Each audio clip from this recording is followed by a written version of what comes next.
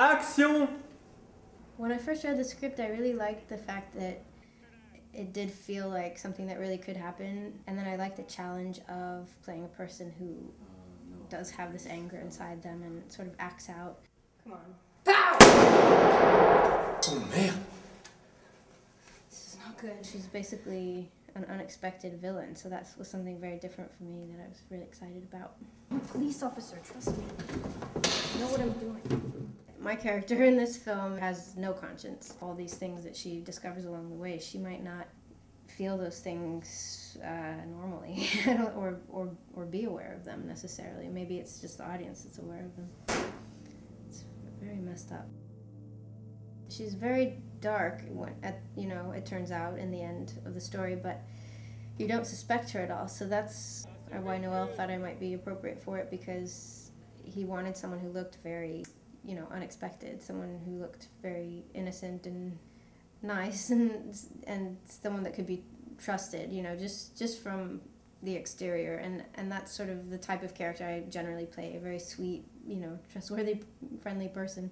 Noël and I did get a chance to talk before I came up to Canada to start shooting, and we mostly talked about the overall tone of the film and the character of Kate.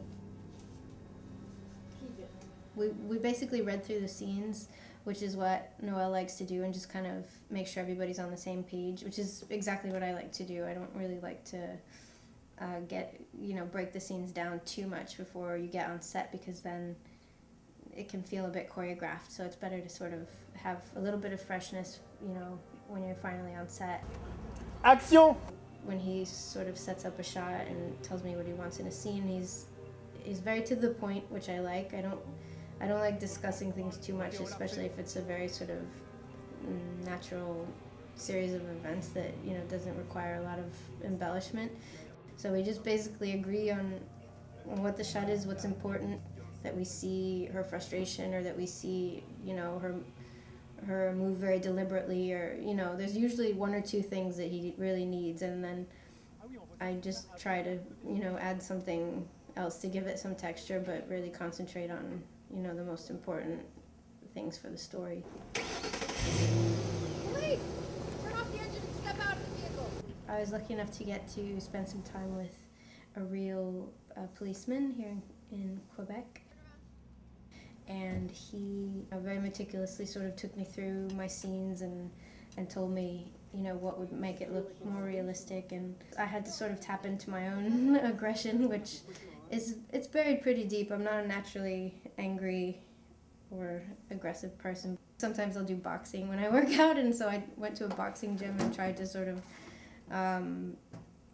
tap into something. And it was very helpful, actually, because really, more than anything, it ended up being rehearsal for specific scenes that I had to do. So just through the practice of it, I felt more comfortable the more we did it. Working with Laurent is really fun.